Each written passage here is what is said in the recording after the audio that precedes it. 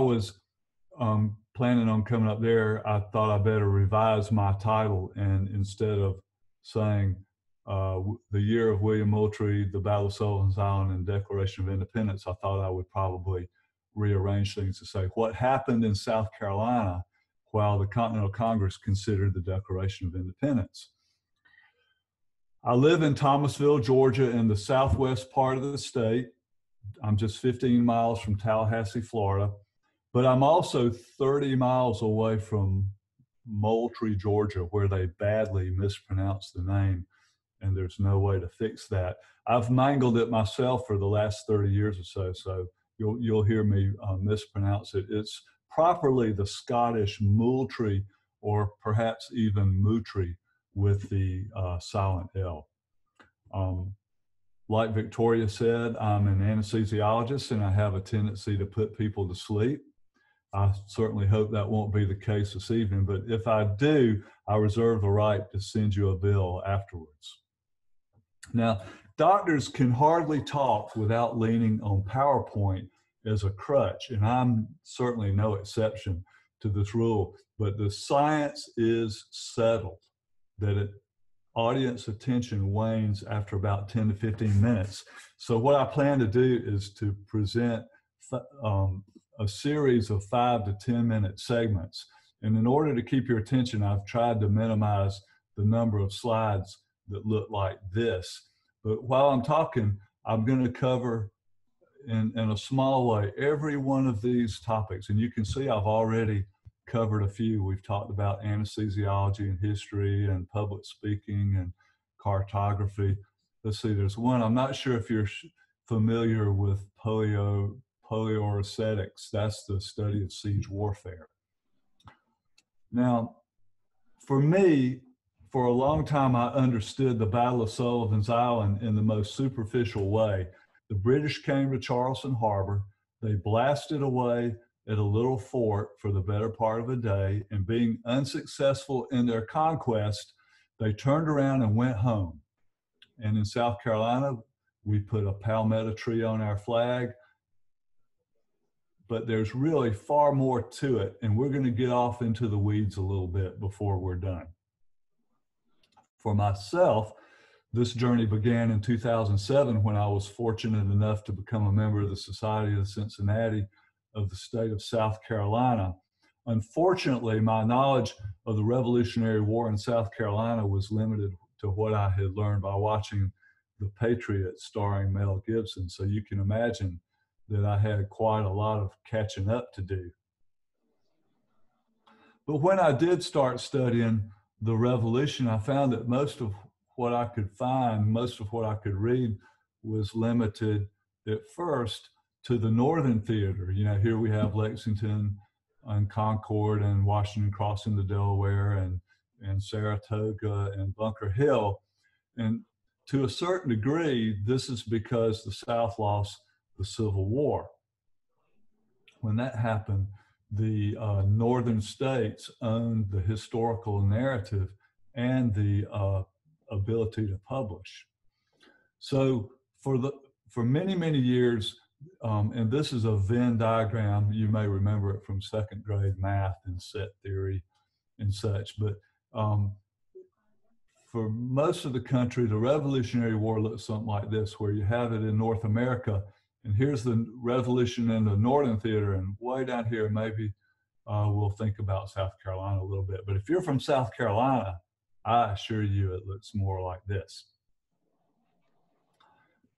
And there's a reason for that. If you look at the number of battles and skirmishes and engagements that took place during the war, look at South Carolina. I counted 67 of these. And while I can't verify the veracity of this chart, it's just something I found online at the francismariontrail.com, there is some truth to the fact that way more fighting took place in South Carolina than virtually anywhere else. This map is from General McCrady's History of South Carolina in 1780 to 83, written in 1902. And I've circled the big named battles. Here's Cowpens and Kings Mountain, Buford. That's the Waxhaw Massacre. Hobkirk's Hill, Camden, Utah Springs. Of course, there was 3 battles in Charleston, and I included the Georgia battles of Augusta and Savannah because largely those were South Carolina troops. Right about the bicentennial, interest in the Southern theater increased, and since then there's been quite a number of really good books written on the subject, and I would recommend any of these books to you. They're all very good, but before you read any of them, you need to read mine first, okay? Now that we've covered that. So what I want to cover in the next little bit in my series of short topics, I want to talk about the iconic Colonel William Moultrie and his South Carolina soldiers and the small fort on Sullivan's Island in Charleston Harbor that they inhabited. I'll talk about British strategy and tactics and why they lost the Battle of Sullivan's Island. And finally, I'll get into the impact and influence on the Declaration of Independence. And that was really kind of a two-way street. And then I'll circle back to William Moultrie before finishing. So when I'm in South Carolina giving this talk, which I've done a number of times, in order to get their attention, I start off with this provocative statement saying that Moultrie was not universally admired for his leadership skills. Well, in fact, he was, but that's just a ploy I used to wake everybody up. But when I was studying the Revolution in South Carolina, of course, I came across Francis Marion, General Pickens, General Sumter, and I include Daniel Morgan and Nathaniel Greene on this list too, because even though they were Northern generals, they had such an impact in South Carolina. But I really could not find much of anything about William Moultrie at all. So a friend of mine suggested that maybe I should write a book about him, and that's what I did. That's Crescent Moon over Carolina. So who was William Moultrie? Well, he was all of these things. He was a son, a husband, a planner, legislator, soldier, a businessman. He was born in 1730, so he was 2 years older than George Washington. And he was the second son of Dr. John Moultrie, a beloved Charleston physician who had achieved a relatively high level of social status. He received his education locally. He did not travel to England and France for education as so many of his peers did. And his friends described him as cheerful, manly, sincere, unassuming, and unostentatious, and conciliating. And he clearly possessed the very character traits that we would find attractive in an amiable companion, but some of these traits were considered impediments to effective leadership, and we'll get some opinion on that in a minute. Now, some would say that William Moultrie made his money the old-fashioned way. He married. He and Damaris Elizabeth de St. Julian were married in 1749. Now, she was a daughter from a wealthy Huguenot family, and the couple had 2 children, a daughter who died at age 13, and a son, William Jr., who would later serve alongside his father in the Continental Army. And they made their home here at Northampton Plantation, which unfortunately is now covered by a lake. When he was in his 30s, Moultrie marched in the campaigns against the Cherokee Indians in the hinterlands of South Carolina, which really was the South Carolina version of the French and Indian War. During the period of calm that followed, though, he served in the legislature and participated in agriculture, but he always remained active in the militia. And I show you this slide for a couple reasons, just to give you an idea of what the South Carolina provincial troops uniforms looked like in 1760, especially this crescent here on their cap. There's a lot of argument about where this comes from, but I believe it comes from the crest of Lieutenant Governor William Bull, who was the acting governor of South Carolina at the time. Now, the Cherokee Wars provided a military apprenticeship for young South Carolinians, and later events would really prove that they profited from their experience. During the relative calm, he remained at home and, like I said, in the legislature and in the militia. But here's a number of names that some of you may be familiar with who served during the Cherokee Wars, especially Francis Marion and Christopher Gadsden. Y'all probably heard of them. Now, Charleston was the economic, social, and political epicenter of South Carolina, surpassed only in size by Boston, Philadelphia, and New York. But Charleston was probably the wealthiest of them all. And this really isn't the time to go through the history of British oppression in the northern colonies, but suffice it to say that many South Carolinians understood that if the port of Charleston were to suffer the same fate as Boston, the economy of South Carolina would be devastated. And though not especially radical, William Moultrie became a member of several of the underground extra-legal committees that formed the shadow government of South Carolina as South Carolina sort of pulled away from royal rule. In 1775, South Carolina broke away from royal rule altogether and began to militarize by forming a number of regiments, of which William Moultrie became colonel of the 2nd Regiment. And here you see that the uniforms were very reminiscent of the uniforms of 1760, complete with the crescent on the cap. And when he was asked to design a flag for South Carolina, Moultrie took that crescent and he put it on the flag in the right corner. And you'll see there's nothing here. Later there'll be a palmetto tree. Excuse me. Here's a couple more images of what the uniforms look like. This was painted by Henry Bembridge, a local Charleston artist. This is a more contemporary image here. Let me jump back just a second. One thing that's important to realize that the Continental Congress tried to incorporate the South Carolina regiments into the Continental Army in November of 1775. And South Carolina basically said, thank you, but no thanks. We're going to keep our regiments under our own control right now than under the Continental establishment. So in a minute, when I'm talking about the Battle of June 28, 1776, remember that this was not Continental Army yet. They would later be Continental Army, but not yet.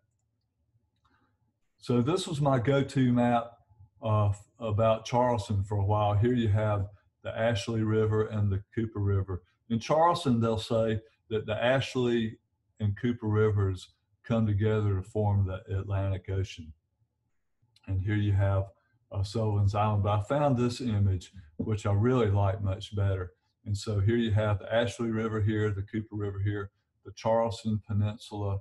This is Johns Island with Fort Johnson right here, Morris Island, and Sullivan's Island right here. And all of these particular geographic places that I'm pointing out to you will come into play in just a minute. Now, Charleston had quite a number of sandbars that made navigation difficult. And that's what I'm depicting with these bars right here. In fact, on this bar right here, and much later in the future, there will be a very famous fort constructed there. You've probably heard of it, Fort Sumter. But anyway, the ship channel to get from outside of the harbor to town, the ship channel came this way, and then it came right close to here on Sullivan's Island before going the rest of the way to town. Now, I said that South Carolina began to militarize in June of 1775. In September, they took control of Fort Johnson from the British. In November and December, they began fortifying the town of Charleston, and they took control of Sullivan's Island on December 1775. Fort Johnson was here on Johns Island, like I mentioned earlier, and this was one of those situations where where Moultrie was not exactly admired for his leadership. A gentleman named Thomas Ferguson, who was a member of the Council of Safety, wrote to his father-in-law, Christopher Gadsden, who was serving in the Continental Congress, and he said, "Our little army really wants you. Colonel Moultrie is a very good man, but very indolent and easy, so that things go on very slow." Now, mind you, they'd only been out there a couple of weeks, but Ferguson said, "We have had the fort in possession for about 20 days, and he was desired to put it in good order as soon as possible and spare no expense, but very little has been done." Another one of Moultrie's detractors was General Charles Lee, who came on the scene in June 1776. And this is William Moultrie. This is an artist's depiction of Charles Lee, and it's very difficult to find a good portrait of Charles Lee. He was not very well liked and turned out to be a bad guy, but at this point in time, he was still one of the good guys. But he was a martinet, rigidly and harshly critical, dictatorial, somewhat vulgar, accustomed to having his orders obeyed by professional European soldiers. He had served in the British Army, and he was generally considered one of the contenders for command of the Continental Army as a whole before it went to George Washington. He had mostly negative opinions about Moultrie's leadership qualities. He thought that Moultrie was, he fraternized too much and with his men, and that he needed to be more aggressive and to exert himself more. And these two men really mixed like oil and water. Now, the officers of the South Carolina provincial troops came from the gentry. They were educated and, generally speaking, sons of the elites. But what about the common soldiers under Moultrie's command, the men inside the fort that they would build, the privates? We hear very little about them. Most of them are immigrants or poor white men of low social standing. And like most of their officers, very few of them had ever come under fire or been in a fight unless they were fighting each other, which apparently was very common. But here is one thing that we do know about the enlisted men, and it's very illustrative if we remember that the South Carolina troops were not yet part of the Continental Army. Now, in the Continental Army at that time, and these are the Continental Articles of War right here. In the Continental Army, certain infractions were punishable by not more than 39 lashes. And the 39 lashes is actually biblical. In Deuteronomy, Moses said that a guilty person may receive 40 lashes, not more. In 2 Corinthians, Paul said that he received 40 lashes less one. General Lee, however, said that the reason that the South Carolina troops were not coming into Continental service was that the South Carolinians believed that the punishments were not strong enough, and that 39 lashes would be too mild for the perverse soldiery of this meridian and would prove to be but a light breakfast. Well, you know, ours is a tough crowd down in South Carolina, but I think he really, in effect, paid us a backhanded compliment. So now we've got the colonel to lead the men, and we've got the men, and now we need a fort to put them in. And so I always just thought of Sullivan's Island and the little fort on Sullivan's Island as just being a log square. Well, William Moultrie lived to be in his 70s, and towards the end of his life, he published his memoirs, and he said on the second page, in the course of this reading, it'll be found how ignorant we were in the art of war in the commencement of our revolution. And he really was not kidding. They fortified Sullivan's Island right here. By Christmas time, they had a battery, and they decided to build a fort in January. But by March, not much of anything had been done. Instead of making a fort made out of masonry or pine trees or oak trees or whatever, they chose the palmetto tree, which is indigenous to the area, and apparently at that particular time there was quite a lot of them. They didn't know how fortuitous a choice this would be. Palmetto logs had never been used for fortification in the past, and they just were doing what they thought they could do. But they contracted with a local man to deliver palmetto logs to Sullivan's Island, as many as he could, as fast as he could, until they told him to stop, and so on. Now, we don't know exactly who designed the fort. Moultrie had a French engineer, Ferdinand de Brom, out there with him, so it's easy to assume that maybe de Brom designed the fort. De Brom certainly would have been familiar with the work of John Muller, who wrote the treatise on fortification. And it really does look like the fort on Sullivan's Island. It looks like they just tore a page from the book, because that's what it looked like. Now, at the time of the battle that we'll be talking about momentarily, the fort was maybe half finished, not more. It was finished on this side and in front, but you can see that the back side and the right side were not finished.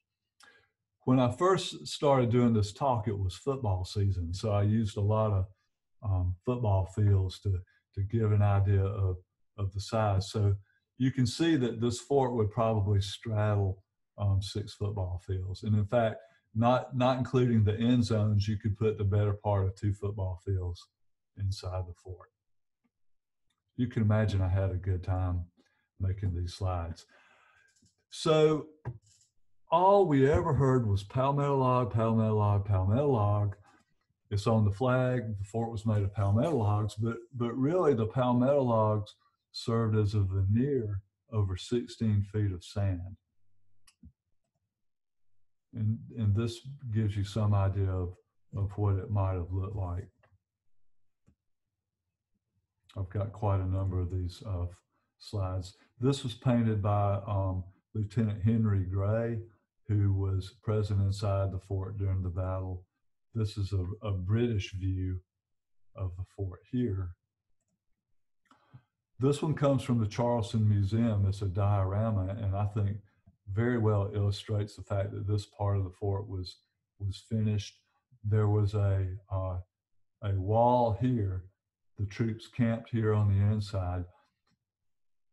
Here in what was going to be the northeast bastion was where the powder magazine was. This was considered the safest spot for that, and all of this was swamp. I've never understood exactly why they built a fort on top of a swamp, except that maybe all of this was swamp and this was the only high ground. And this is from the South Carolina Battlefield Trust. So I think by now you've probably got a good idea of what the fort looked like. The area, according to Moultrie, was quite a wilderness, and with the swamp and so forth. So here is the southeast bastion with the flag, and you can see how this wall is complete.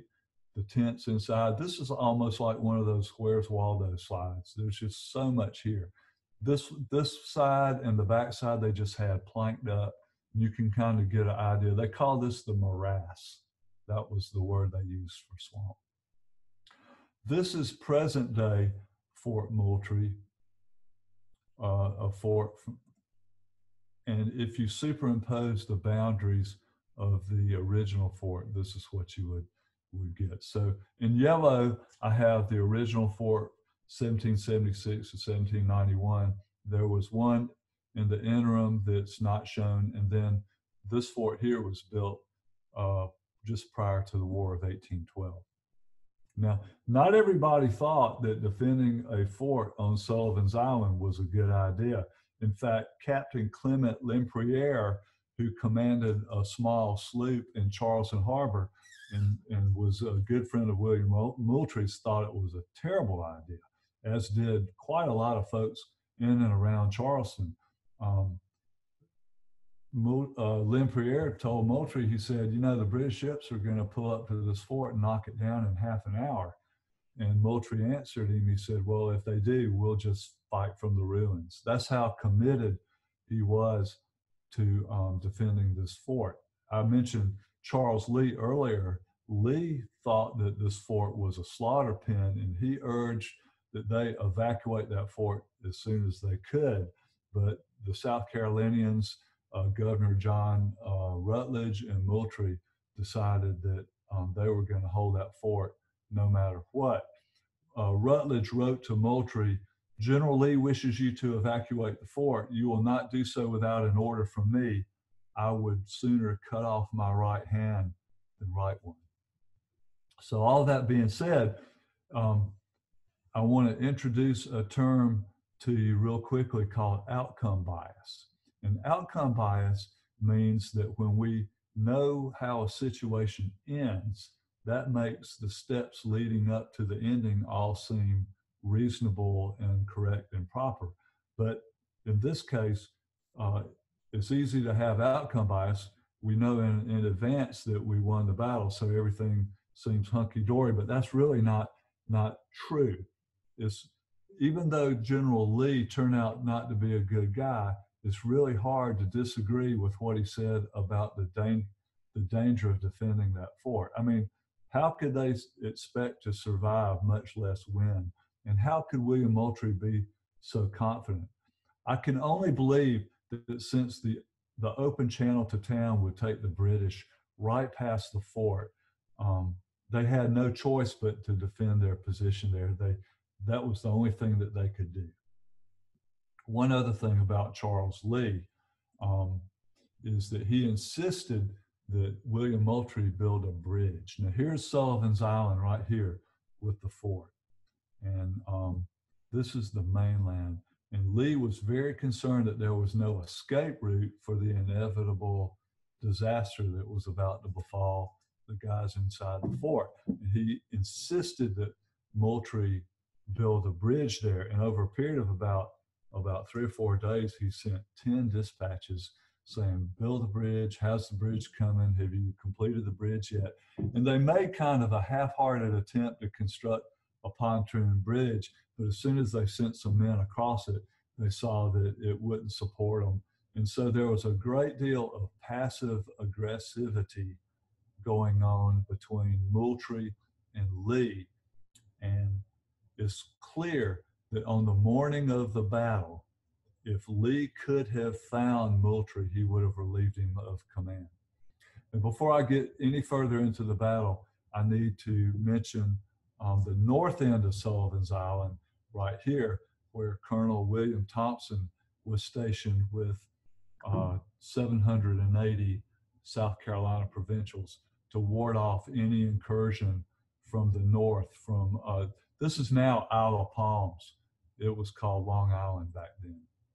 So here we have the colonel, the fort, the soldiers, and now let's talk a little bit about the British.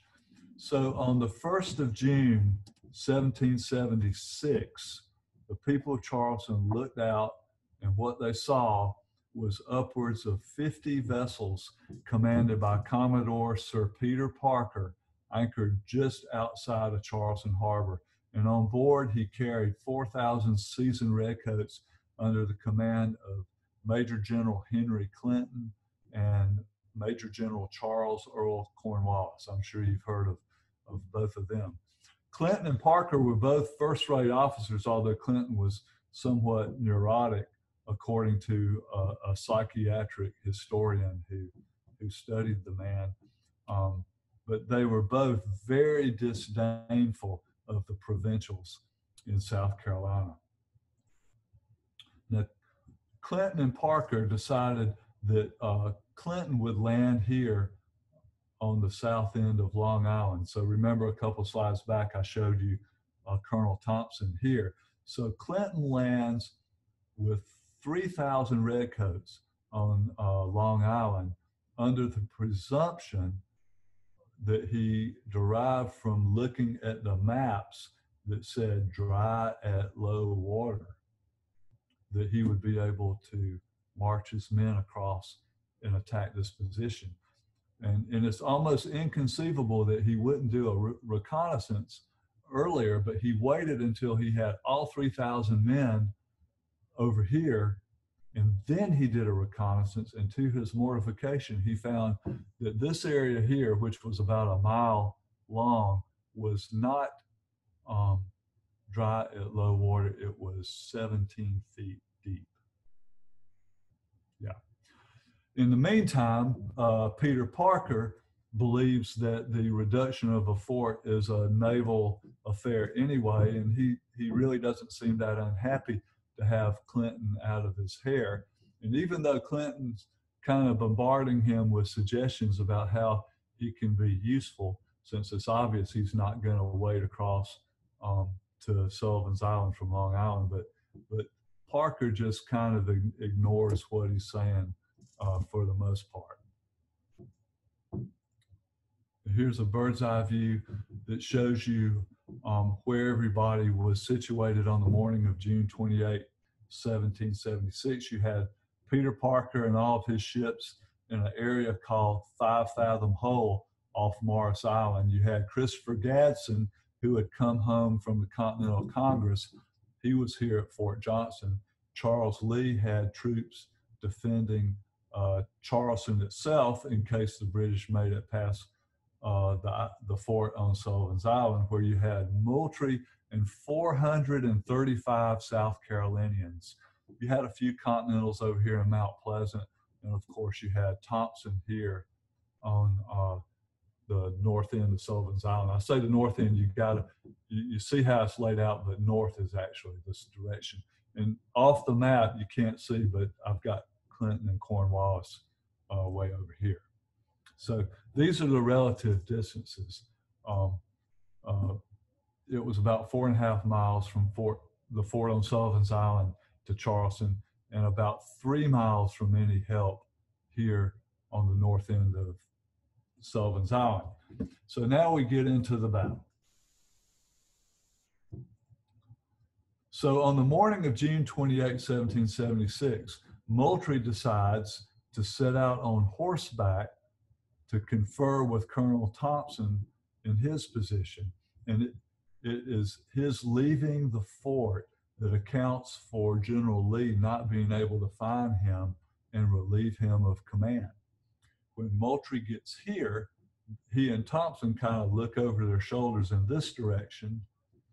So he's gone here, they're looking over here, and what they see is that 9 of Parker's warships are moving in the direction of Sullivan's Island. And so Moultrie gets back on his horse and gallops back to the fort as quick as he can, where he calls all of his men to their battle stations. And so at about 10:30 or 11 o'clock in the morning, these 9 ships are arrayed off of Sullivan's Island. These 2 right here really are a little further back, but there's 2 lines with these 4 and these 3. And here's a pretty good representation of what I'm talking about here. And they start bombarding the fort. Now, the opening shot was fired by the ship, the Thunder. Let me go back to one of these. The Thunder was what's called a bomb ship, which really was a ship that carried a mortar. Now, think ahead a couple of decades, and you've heard the phrase, the bombs bursting in air. Does that ring a bell? Well, this was the kind of ship that was firing the bombs that were bursting in air. So there you go. And anyway, the first shot that the Thunder fired actually landed in the swamp right next to the magazine, and fortunately didn't blow up the magazine, or the whole thing would have been over right there. So they start firing back and forth at each other over about 10 hours. And the British ships are firing as fast and as furious as they can. But here inside the fort, they're greatly limited in the amount of gunpowder they have. So Moultrie instructs his cannoneers to fire only 1 shot every 10 minutes and to aim very carefully. And if they couldn't see through the smoke, to hold their fire until they could. So about an hour after it all starts, Peter Parker signals these three ships here to pull out of the line and to swing around to over here, like this. The back line's supposed to swing around and go over here where they can enfilade the fort from this direction. And Moultrie said if they had been able to do that, the battle would have been over. But remember the diagram that I showed you that showed the sandbars? Well, there's a sandbar right there, and all three of those ships got stuck right there on that sandbar, pretty much putting them out of the battle for the rest of the day. That's just a zoom in on that. So that was really a critical point in the battle. Clinton couldn't cross, and these ships couldn't get in position to enfilade the fort. This is again from the Charleston Museum, shows the ship stuck on the sandbar. This picture was painted in 1823 by John Blake White, whose father was inside the fort during the battle, and it just gives you an idea of what it might look like from the inside of the fort during the battle. Let's see, the British fired, let me see, I got to check my notes to make sure I've got this right so I don't tell you wrong. Okay. By the end of the day, Moultrie had expended 4,700 pounds of powder and 5,400 rounds. No. Okay. 47,000, I'm sorry, y'all, I apologize for getting tongue-tied on this. Okay. The Americans in the fort fired 4,700 times, expending, 4,700 pounds of gunpowder, 960 shots. That's right, okay. The British expended 34,000 pounds of gunpowder, firing 12,000 shots, okay? Now, of these 960 shots that the Americans fired, they hit Parker's flagship over 70 times.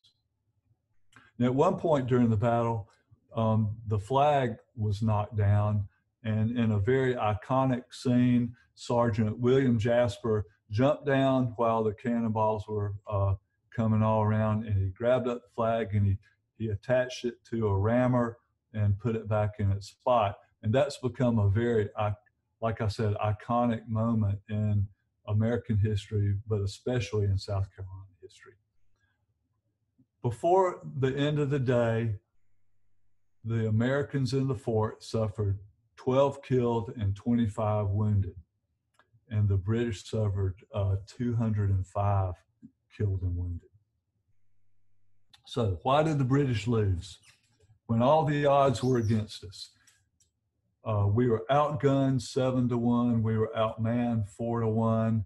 We were in a fort that our commander thought was a death trap. A lot of people in Charleston agreed. There was no escape route. With all of that, what could go wrong? Well, really, what could go right?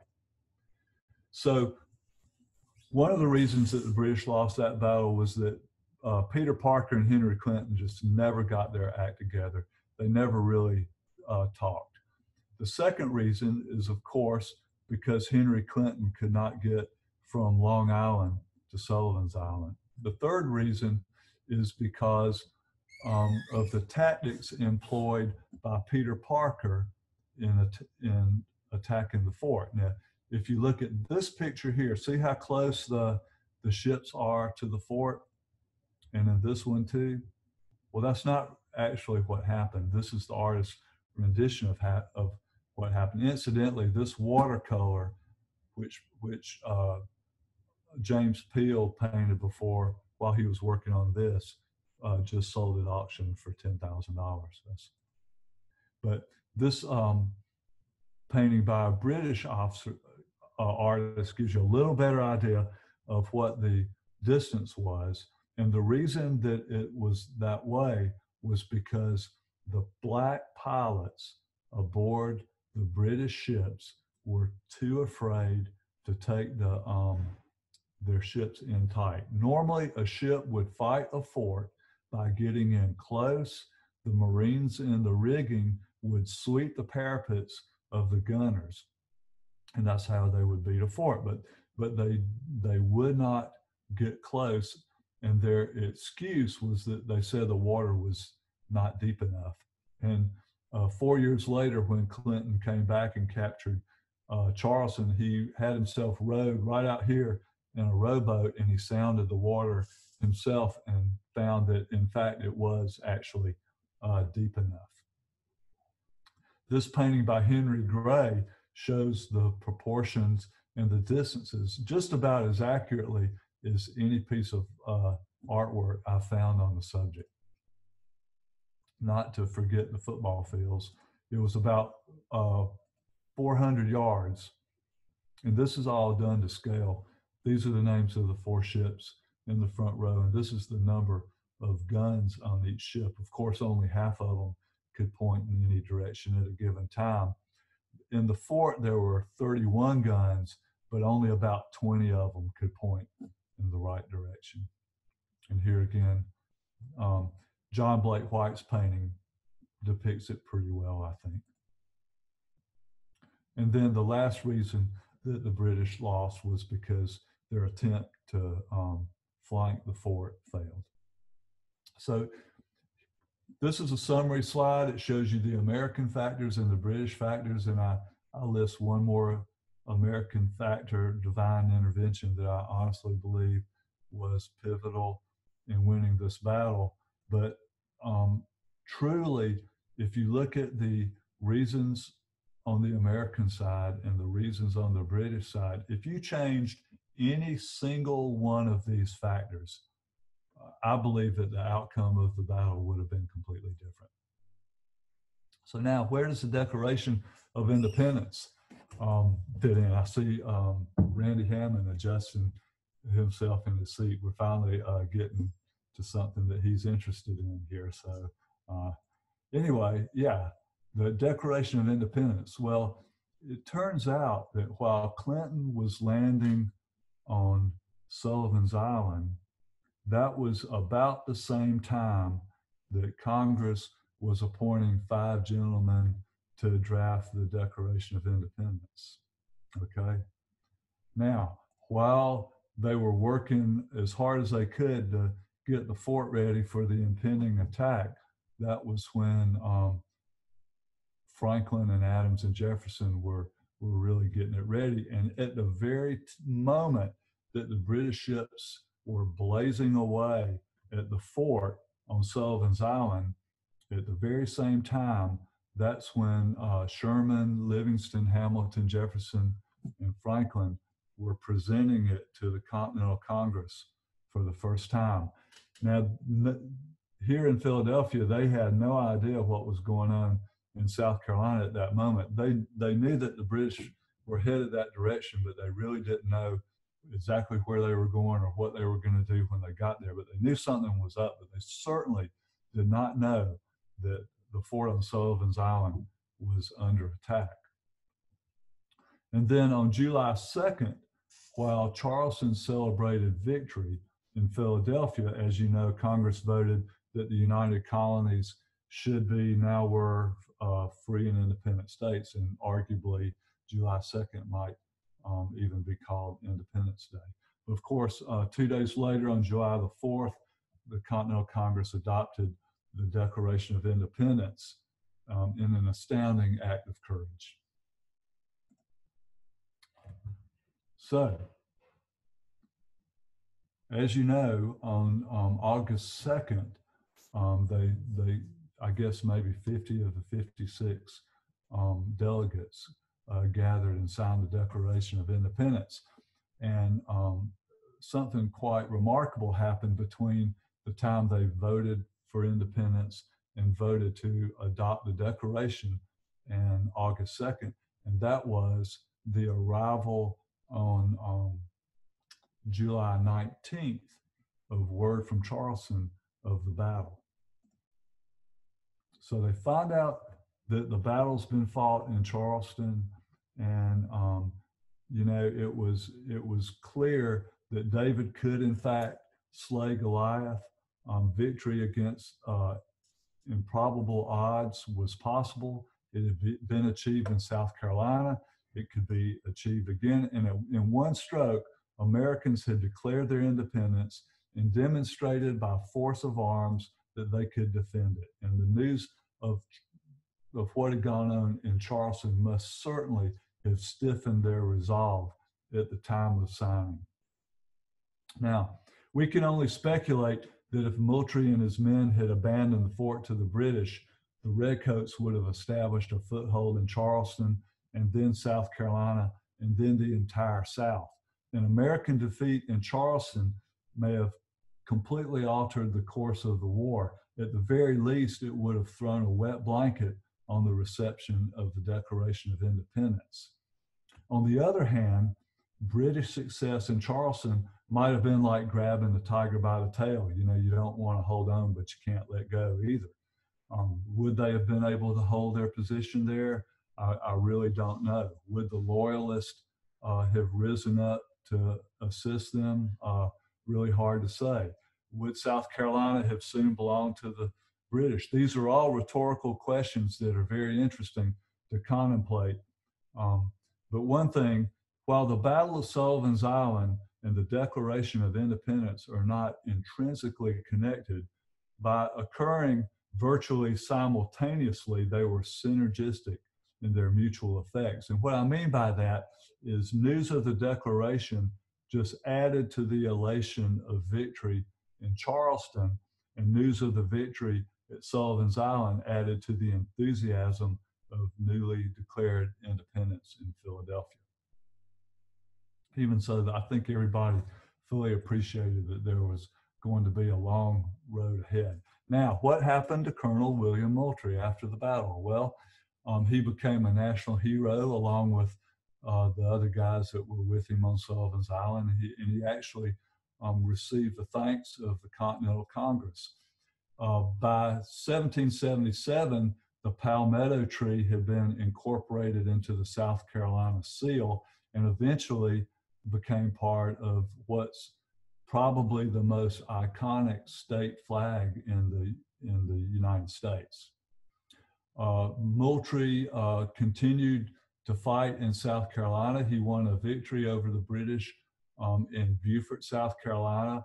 He fought a very masterful tactical retreat across the South Carolina low country in 1779, and he was captured in Charleston in 1780 along with everybody else.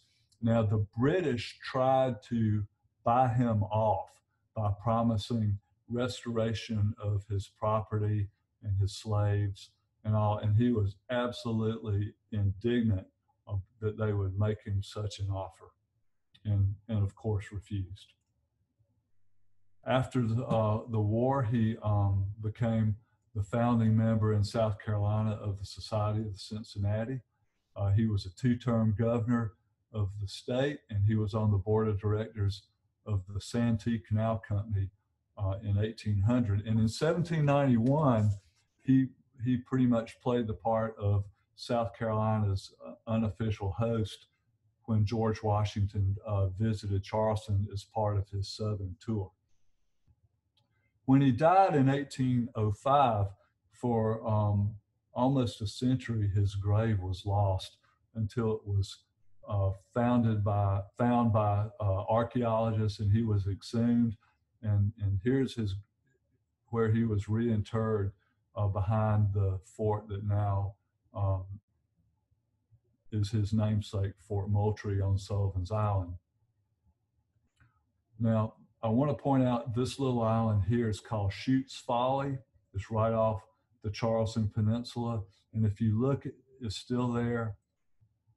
And there is a little fort there called Castle Pinckney. This was constructed during the War of 1812. And you're probably wondering by now, why in the world am I talking about Castle Pinckney and Charleston Harbor? But I wanted you to get a good look at what it is, because in 1930, it was proposed that a monument to William Moultrie be erected on Castle Pinckney. And to give you an idea of the size that that would be, of course, here's my ever-present football field. And, you know, I always like to adapt it to who I'm talking to. But that's pretty impressive, isn't it? Yeah. I can see Victoria is really appreciating that. But they never built that, of course. Instead, he has a very nice monument in White Point Garden in the Battery on the tip of the Charleston Peninsula. And this was vandalized once before a few years ago with some spray paint, and they cleaned it up. But I'm happy to say, knock on wood, that that nothing's been done to it lately. And so this pretty much concludes my talk.